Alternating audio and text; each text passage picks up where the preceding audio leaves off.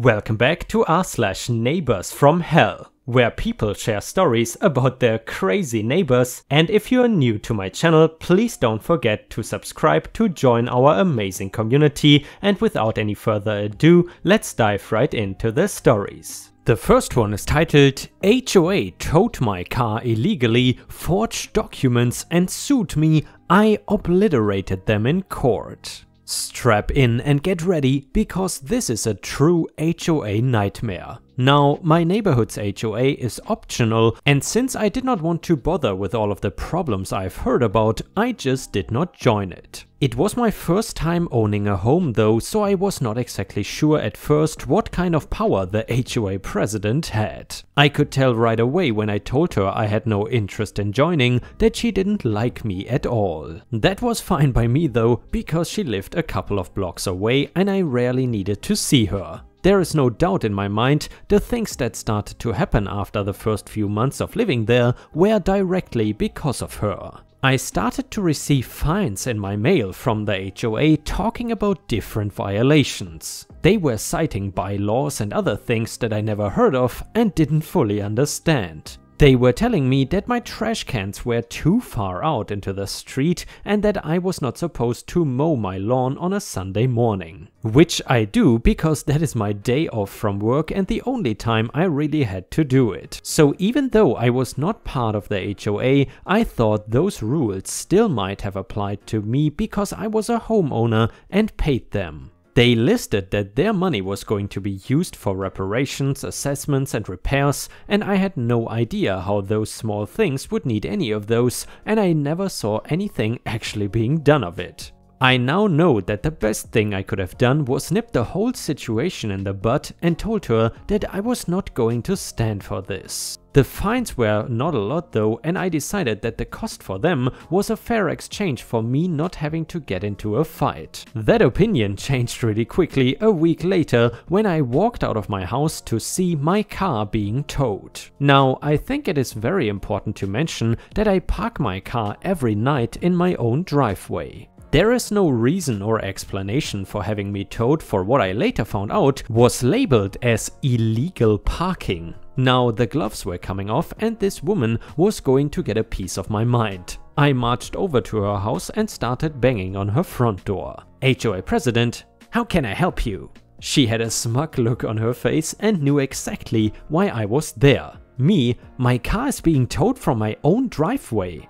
HOA president, well, it was sticking out into the street and that violated the bylaws. So I called the tow company that the HOA signs with to tow it. Me, my car was not in the street though, it was fully in my driveway, and you called to have it towed. HOA president, if you keep using that tone with me, I will report you for harassment, and you will get more than a fine and a tow.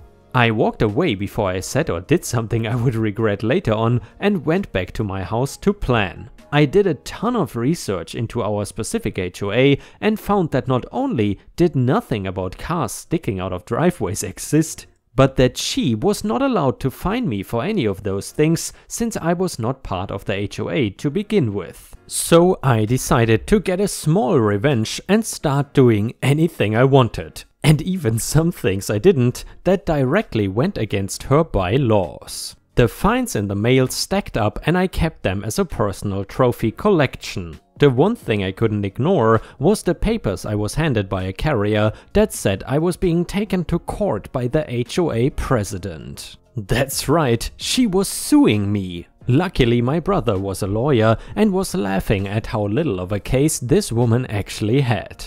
I could tell you exactly what our plan was going in, but I think it is much better seeing how it all played out. We got to the courtroom and she had the same smug grin on her face, this time though I had one of my own to give back to her. We settled in and waiting for her to make her case. HOA president, as you can see by these photos and copies of documents sent to Mr. OP, he has violated multiple statutes and refused to pay any of his fines. Now I know that I could sue for much more, but all I want for him is to pay his fines and my lawyer fees. Judge, Mister, do you deny being given fines for any of these violations? Me, smiling, no, Your Honor. I did receive every single one of those. The woman was beaming and the judge looked confused. Judge, Then can you tell me why you are refusing to pay the fines that you received from the HOA? I assume you have a reason considering you are countersuing.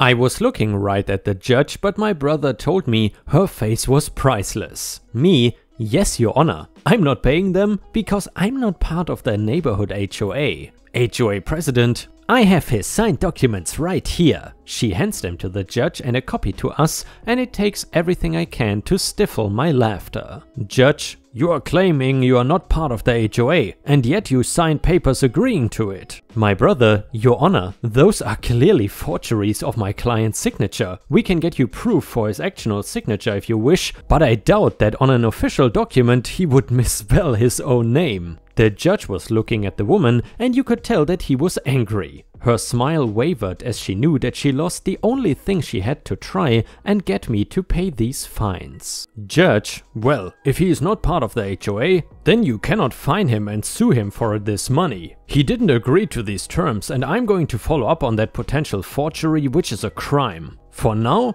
though, we will go into the defendant's counterclaim. He is suing for past fines paid, lawyer fees, and an illegal vehicle towing. HOA president, wait, he cannot sue me for those things. I was following the rules. Judge, rules that didn't apply to him at the time. I cannot get you the money back for past fines paid, but I will grant you lawyer fees. Now please tell me about this illegal towing too.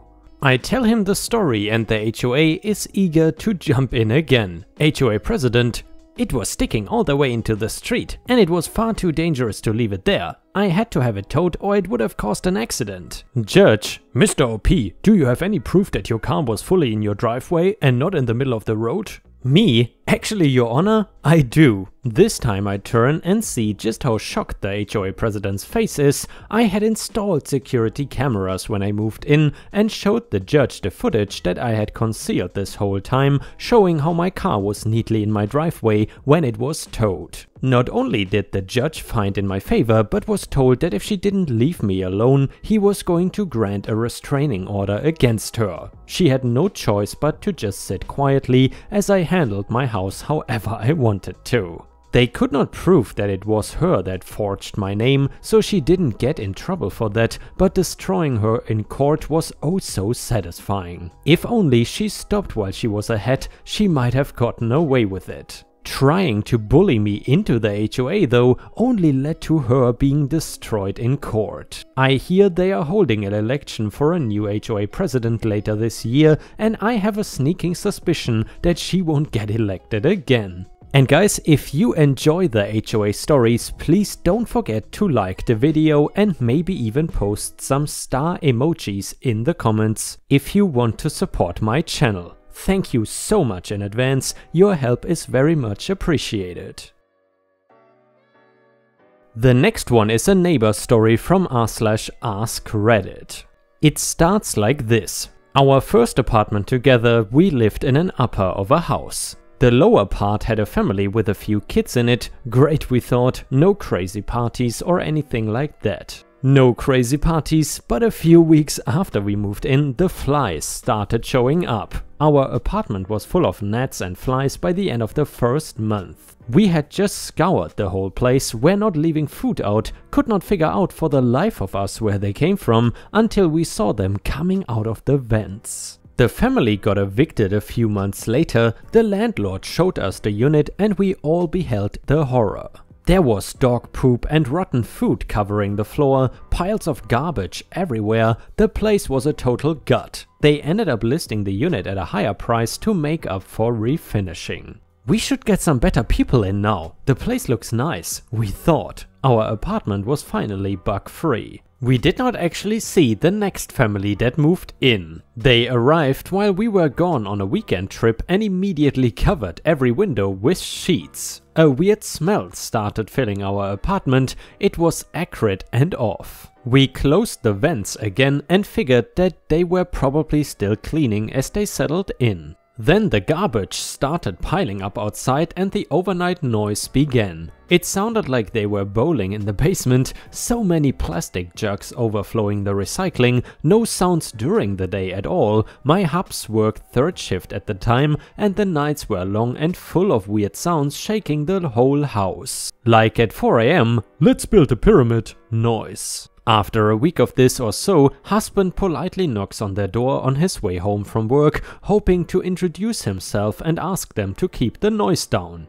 No answer. He tried for a few days and even on the weekend at different times, but no one ever opened the door. A note was taped to our door shortly after. People upstairs don't bother us and we won't bother you. If you ever step on our porch again, I will call the cops. Mind your own business. Don't mess with me. Guess Chicago. We almost immediately started looking for a new place to live, luckily moving pretty quickly after. Our new unit neighbors were not much better, but their names were not nearly as good. The next one is another story from r/askreddit and it starts like this. Buckle up kids, this one is fun. When I was growing up, my rear neighbor, Janet, and my mom were both going through rough divorces at the same time. My mom mostly kept to herself at first. Janet did not take that approach. At first it seemed frustrating but reasonable. We had dogs and a fenced-in yard in the suburbs. One day the dogs were left outside and barked too long. Janet filed a noise complaint. Then she started filing noise complaints anytime she saw the dogs outside. Then my mom started keeping them inside more, and then Janet filed complaints when she could hear the dogs barking inside or when she heard someone else's dogs. Or really, just whenever she felt like it, because this was not about the noise, it was about Janet feeling a sense of control over something during an out-of-control divorce. Eventually, the cops must have told Janet she had to stop calling them, so she started calling animal control instead. The cops, we presume, told her that she was at risk of a criminal charge for abusing police services, but animal control had no such protection. They had to come out when someone filed a loose animal report. It got to the point where animal control knew what was happening and would come to our door to make small talk with my mom just to file their report. They told her though that as long as the calls happened, they had to at least come out. And then my mom had a feather-brained idea. Whenever animal control showed up, my mom would buy a 2-pack of lawn flamingos and put them in our yard. She was a teacher, so she got up early, and when she did, she would take the flamingos and make them stare at Janet's front door. Then she would get home earlier than Janet and move them around just like normal decor. Whenever Janet made a call, my mom bought more flamingos, and whenever Janet made a call, a bigger and bigger flock of lawn flamingos stared her down the day after she left for work, but would be casually mingling when she got home. I can only imagine what she must have thought. One would have to think she questioned her sanity, but because of the movement and the incremental growth. But by the time it got to 12 or so lawn flamingos giving her the 100-yard glare, she made the connection. Janet never called animal control again after that. And Ripe Stars, I am curious, have you ever had to call animal control on one of your neighbors? Let us know in the comments what happened. I gotta say, so far I am really glad that I never had to call animal control on anyone that lived near me, because especially in Europe I think that most people take pretty good care of their pets, which is not exactly the same I can say here about Thailand, to be honest. A lot of people seem rather uneducated when it comes to having cats or dogs in the house, and a lot of them seemingly don't really care when the cats and dogs run around on the really busy streets where it is really dangerous for pets to live. And the next one is yet another Ask Reddit neighbor story, and it starts like this. This was almost 10 years ago when my husband and I were still dating and we moved into our first apartment together. There were 4 buildings of apartments within walking distance of each other, and my run-in was with someone in a neighboring building. We had a dog and my husband worked all different shifts while I didn't, so I was the regular dog walker. I was coming back from a walk with her when this guy comes out of one of the other buildings. He starts walking towards me, pitching a fit about the fact that I am walking my dog. He says he has seen me just leave my dog's poop on the grass and just walk away. A lie, 100%. He says he sees her squat all the time and I just keep walking. I was dumbfounded. I said, "My dog is a female, that's how she pees." He then just continues going on and on and on, and at one point says, "I've been watching you." And again, I am dumbfounded and I just go, "You have been watching me?" I remember going back to my apartment and calling my husband at work and just crying because I felt so scared and alone. We had been at that new place for only 1 month, so we had 11 more to go. We talked to the managers and they were absolutely no help. They said yeah, they knew who we were talking about, he has had multiple complaints against him and they think he sells drugs. Oh, and if he does that again, call the cops. To make a long story short, the neighbor ended up getting caught dealing drugs on one of the security cameras, which then resulted in him getting arrested and evicted from the building. And the last one is another story from r/askreddit, and it starts like this. This is my moment to shine. I, 30 female, live in a multi-family home on the 2nd floor in a pretty wealthy town. Downstairs neighbors have been there for 12 years or so, a quiet single man in his early 60s with a dog. The first year or two I lived there, I had no issues with him. He was rarely home, didn't complain or cause any problems. My 3rd year living there, I started to notice a young girl was staying at his place quite often. She was maybe my age and I could tell they were not related. I had no problem with him having guests until the intense arguments started. Constant yelling and fighting, furniture being knocked over, etc. Then I noticed this girl is staying over when my neighbor is not home. And she is having people over. And they are also fighting and partying and just being obnoxious. I was in law school and the noise was not helping with my study schedule, so I was getting annoyed. One morning I hear an intense argument and doors slamming, so I look out the window and one of her guests is trying to break into the house. I guess she locked him out. She eventually lets him in and they leave. Months go by of this weird crap going on downstairs and I started to feel unsafe. I ended up installing cameras in my apartment and at the front door that I shared with my neighbor. Camera catches random men coming to the house at all hours of the day to see this girl. Sometimes my neighbor is home and sometimes he is not. I thought she was selling drugs or something because my neighbor was clearly using at this point. One day I go to get the mail and a court summons arrived in her name. I looked her up and she had a long criminal history. The noise and sketchy stuff continues until one day she just disappears. For like 3 months life was back to normal. She eventually comes back and things get way worse. Come to find out, she was in jail for prostitution. Great. I complained to my landlord enough times where he finally tells my neighbor this girl is no longer allowed there, cops get involved and ban the girl from the house. Girl is gone, but neighbor is still effed up on drugs and just generally being a piece of crap.